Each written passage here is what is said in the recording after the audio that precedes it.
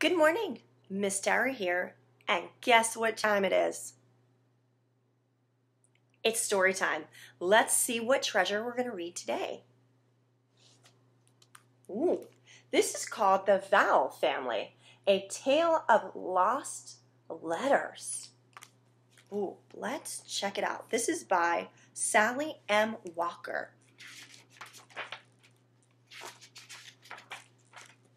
When Pam Smith married Sam Vowel, she said, "Life's wonderful, except when talking." Sam said, "Talking is very hard." And take a look at when they try and talk. They're missing all the vowels in the words. So they don't know. The vowels are missing. Let's see if we can help them.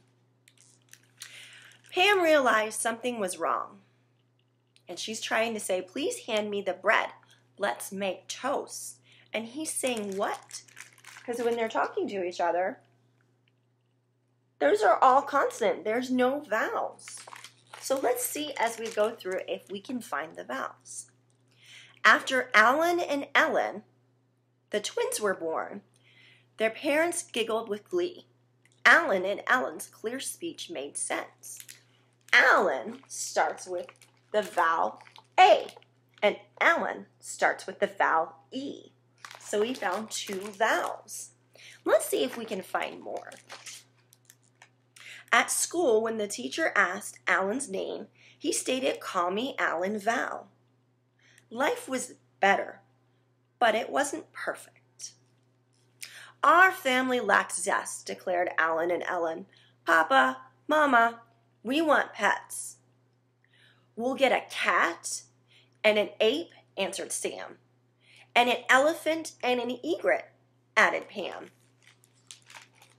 Okay, so there they are in class. They're okay, but we're still missing some vowels.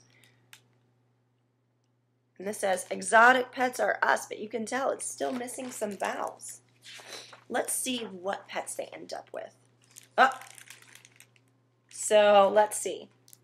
Alan has an ape, which starts with an A. Alan has an elephant, which starts with an E.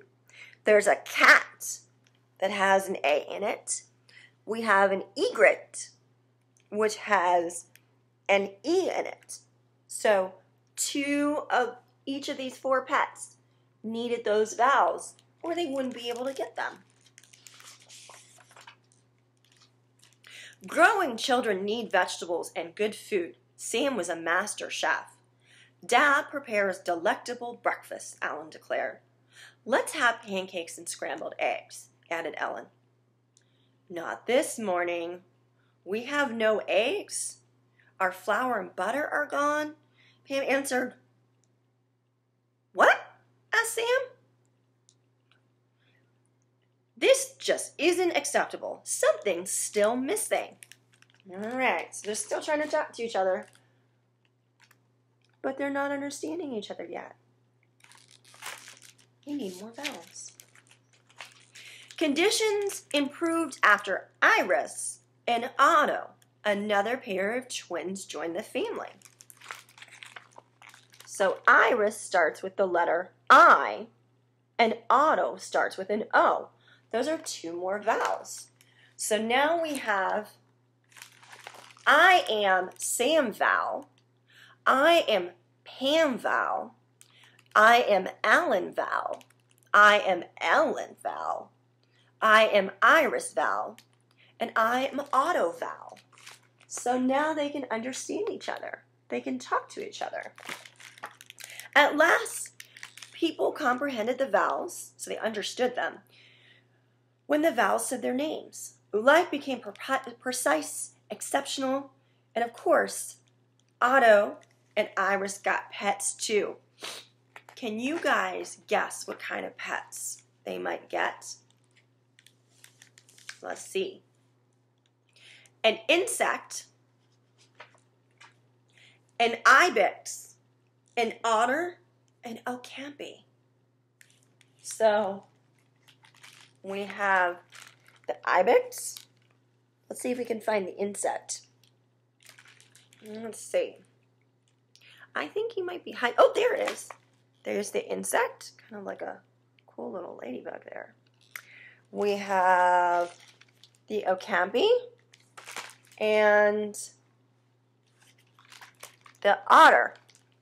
Those animals need I and O to start their names. However, when Alan tried to enter with a triceratops, Sam stamped his foot. I guess that was too many. Too many animals. Look how many animals they have in their house.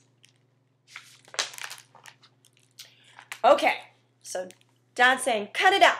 No more animals in this house. That's confusing. We're flummoxed. I'm baffled. So Dad tried to say something, right? Sam Vowel tried to say something, and they don't understand it. I think we might be missing one more vowel. Let's see. Thank goodness. Ursula chose just that moment to be born. Ursula, born speaking because miracles do occur, pronounced her first words with care. Although I trust we would also acquire a duck and a unicorn, it's obvious that Dad said cut it out. No more animals in this house. Ursula starts with a U. So she was able to fill in the missing vowels. Puffed at pride at his daughter's dialogue, Sam hugged all of his children. Alan, Ellen, Iris, Otto, and Ursula. Our lives are complete. There we go. They're complete. They found all their vowels. Let's see, I think there is another little part to this story. But guess what? I think we'll save it for next time. So we have all our vowels. We have A, right? We have E, we have I, we have O, and we have U. And we're going to see what they need to do next. They have all those animals. I wonder if they need to do something. We'll have to see. I hope you've enjoyed this book so far. Stay tuned for the exciting conclusion of the Vowel family. Stay tuned. Bye.